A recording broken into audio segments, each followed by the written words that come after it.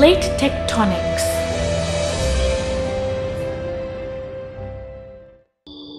It is believed that 300 million years ago, all the continents were one big continent called Pangaea.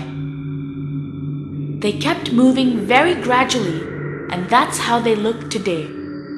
You hardly feel the movement as they move only a few centimeters in a year.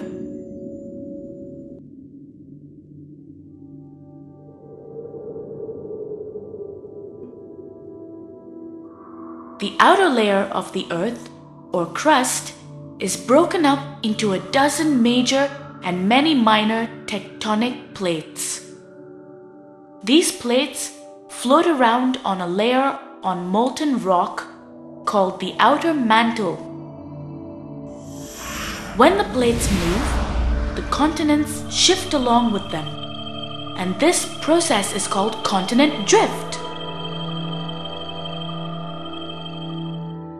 Lots of things happen due to the movement of plate boundaries. For example, earthquakes, volcanoes, mountains, and trenches.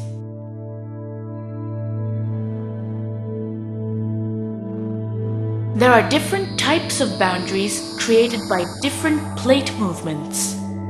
Divergent boundaries are where plates are moving apart and new crust is created by liquid rock pushing up from the mantle. Convergent boundaries are where plates are moving towards each other, and sometimes when one plate sinks or is subducted under another. Transformed boundaries are where plates are moving past each other and cause friction. I wonder what the Earth will look like in a couple of million years.